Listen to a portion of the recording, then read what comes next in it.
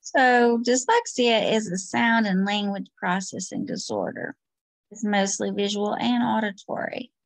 So I found classroomscreen.com for my friend Linda.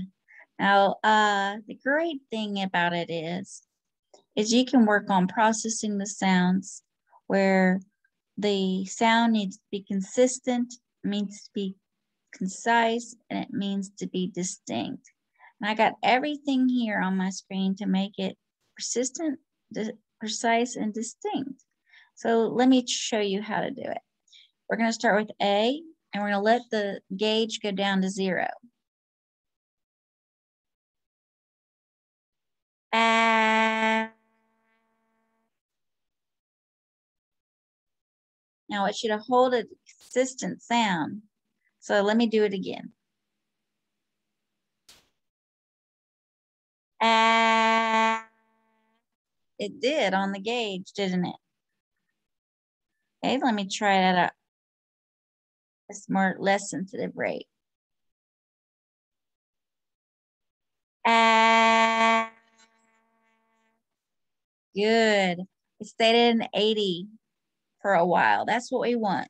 That means they probably process the sound instead of just hearing the sound. Like, ah. See how it jumped? Let me try to show you. Ah. That's not what we want. We want one consistent sound to give the time brain to process. Okay, let me show you my next slide.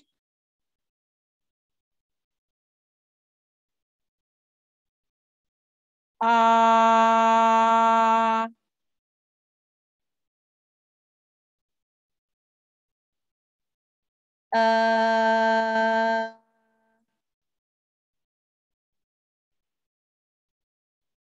Eh.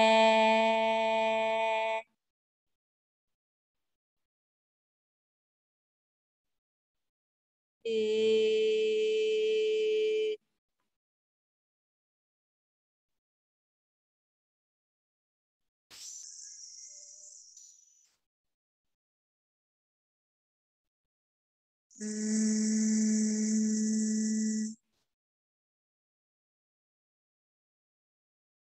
Mm.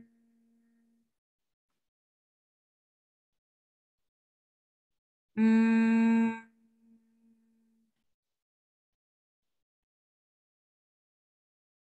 If it's not consistent, the brain will go into disequilibrium with the sound. We want it not like ah. We want it. We don't want it like ah ah ah ah ah. That's not consistent. So these cannot be held.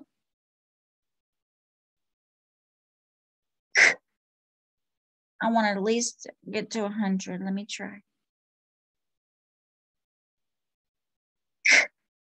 Good. Now I know it was processed. It has to be harder, louder, faster for those that can't be held for better processing. Okay, it's the same sound.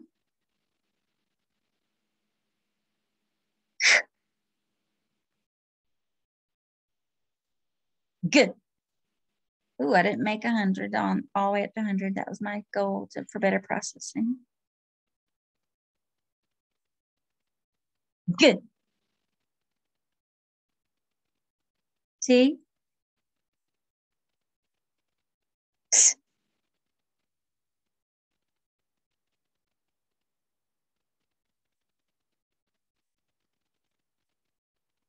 D. D. J.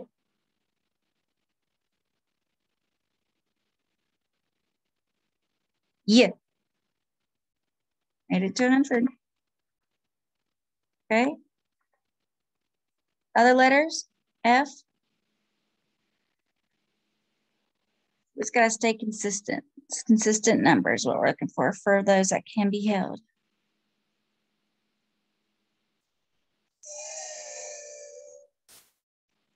Yep.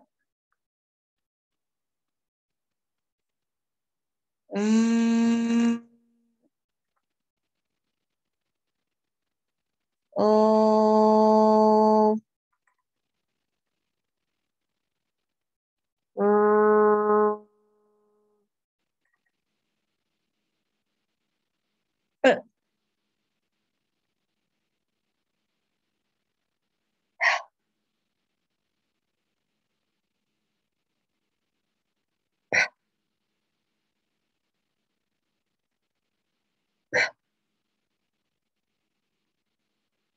What? What?